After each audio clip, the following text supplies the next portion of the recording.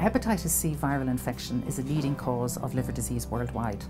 Between 1 and 2% of the world's population is infected with the virus right now.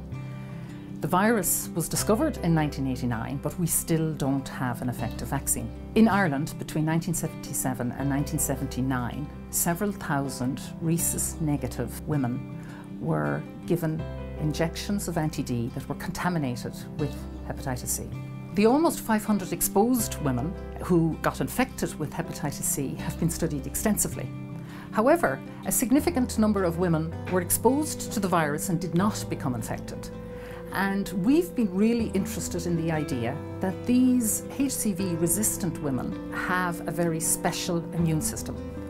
And so we're now embarking on a study, which is funded by Science Foundation Ireland, to investigate these women. Our genes define how resistant to viral infection we are.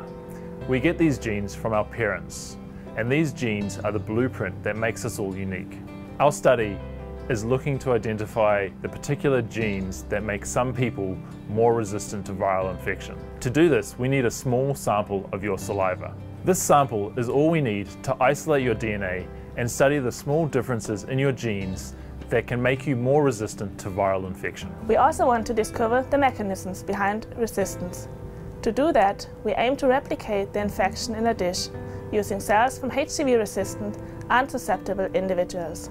This will allow us to understand what exactly happens when people get exposed to the virus and how some of them get rid of it before it causes any harm or symptoms.